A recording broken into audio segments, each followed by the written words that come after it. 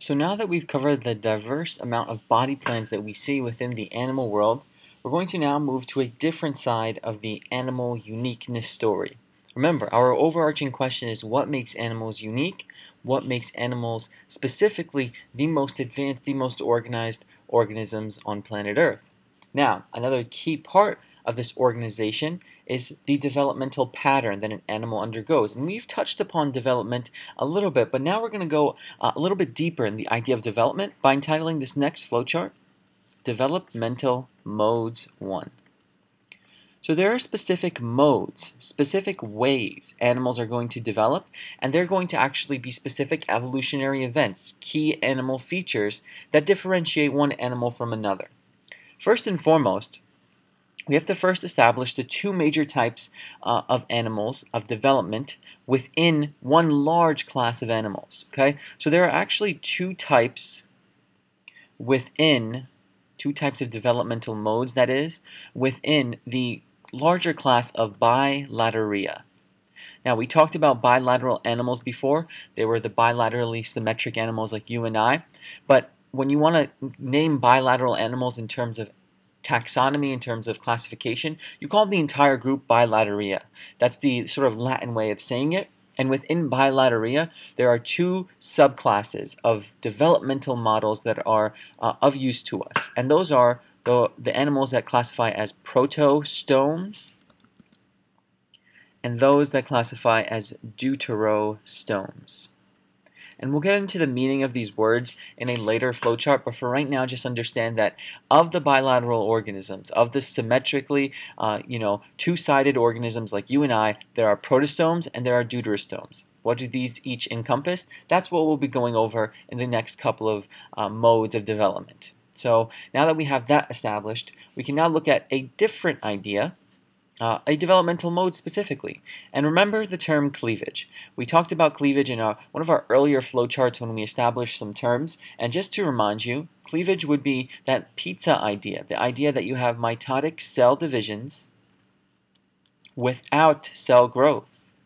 Mitotic cell divisions without cell growth. And that's weird because most of the time you associate mitosis, mitotic divisions, with the cell growing, with the entire system getting bigger and bigger and bigger. But right now, what's happening is you're just having a series of cleavage events that are going to allow for this growing embryo to just have more cells. Okay, we're getting more and more cells without any larger cell growth, let's say.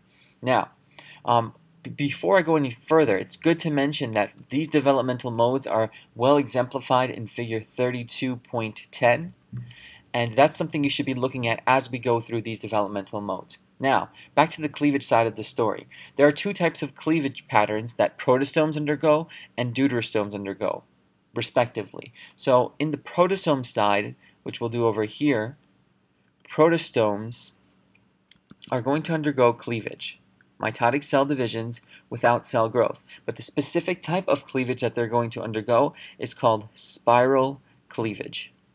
Spiral cleavage. So that's the key you have to remember. Protostomes, spiral cleavage. Okay? And in addition, deuterostomes will have their own version of this as well, and that will be over here, which will say deuterostomes equal to the type of cleavage that they undergo is called radial cleavage. Now, as a point of emphasis, do not confuse radial cleavage with radial symmetry. They are two completely separate things. Remember, the type of symmetry we're looking at right now is bilateria, and within bilateria we have protostomes and deuterostomes. Protostomes undergo spiral cleavage, deuterostomes undergo radial cleavage. They do not undergo radial symmetry. Why not? Because they're already classified as bilaterally symmetric organisms. More on that later.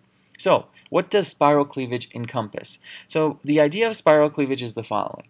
You're going to have planes of cell division, CD for cell division, that are diagonal.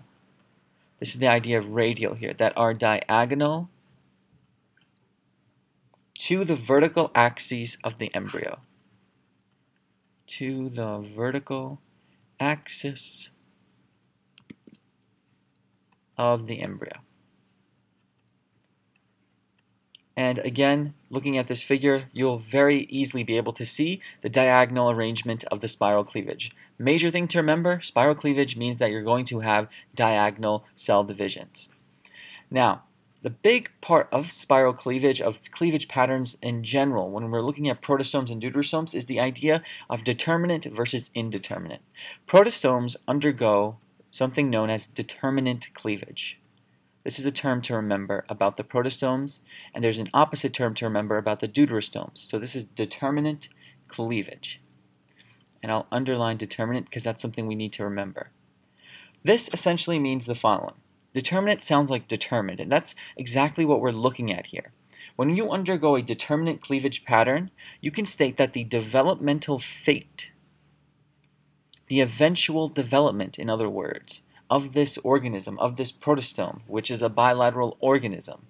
This developmental fate, specifically of each embryonic, meaning early cell within the life of this organism, which within each embryonic cell is rigidly set, and this is the key here, so I'm going to capitalize this, rigidly set. It does not move out of this position.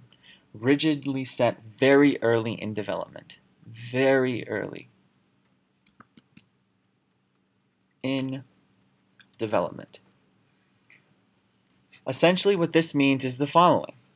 When you have the developmental fate of each embryonic cell being rigidly set very early in development, this means that if you were to hypothetically remove an embryonic cell from this growing protostomic embryo, so remove embryonic cell, the adult version of this protostome, as a result of this removal, will actually lack certain parts. The adult lacks key parts. The example that I always give is that if you have a growing protostome, and let's imagine this protostome is going to eventually have a leg upon birth. If the developmental fate of each cell, of the 8 to 12 cells that occupy a very early embryo, one of those 8 to 12 cells is taken out, imagine that cell was supposed to turn into the eventual leg of this protostome. Because protostomes undergo determinate cleavage, that cell was determined to be a leg very early in the development. Its fate was rigidly set very early in the development. Thus, if I took that cell out, if I remove that embryonic cell, the adult will lack the respective part, which would have been a leg. So that's our protostome determinate cleavage story. It's good to sort of now juxtapose this and compare it with the deuterostome side of the cleavage story.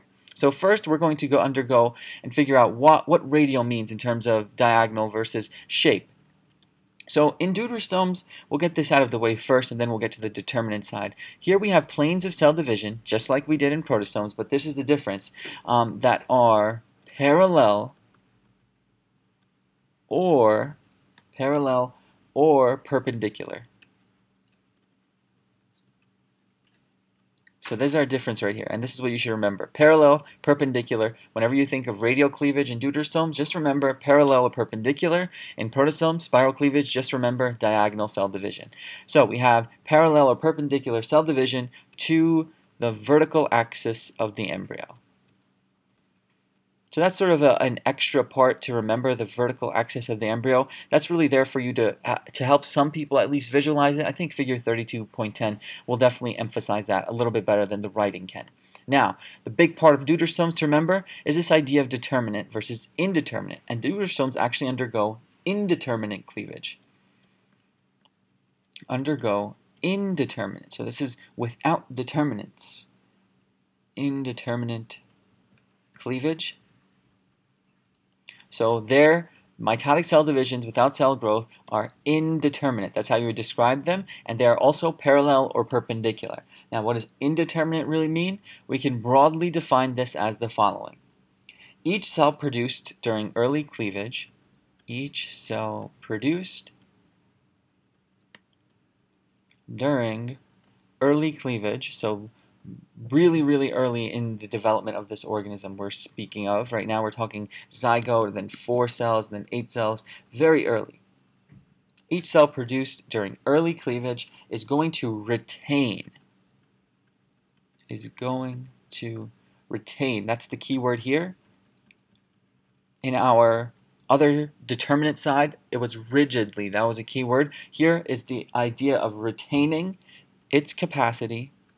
Every cell retains its capacity, its ability, in other words, to develop into complete embryo. To develop into a complete embryo. This is a quite different story than our determinate cleavage pattern. Essentially what's happening here is that if I did the same exact thing that I did in the protostome side, where I removed one cell and I removed one cell from the indeterminate side, that one cell that I removed, because each cell can retain its capacity to develop into a complete embryo, if I put that one cell that I removed on the deuterostome side and put it into a condition where cell can grow, that cell will actually grow into a complete embryo on its own. Again, it's a hypothetical situation, but it shows the extreme difference between the determinant cleavage and indeterminate cleavage.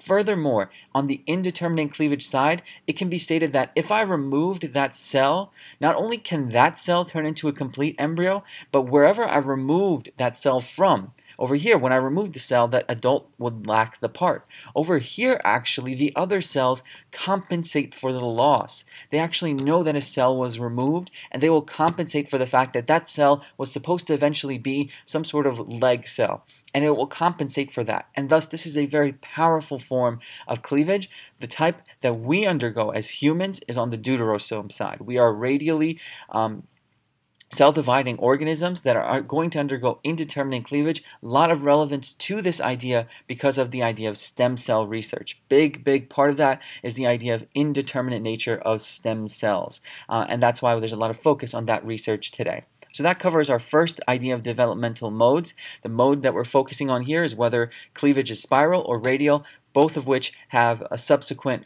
results in terms of diagonal and determinate on the spiral side, and in terms of parallel, perpendicular, and the indeterminate nature on the radial side.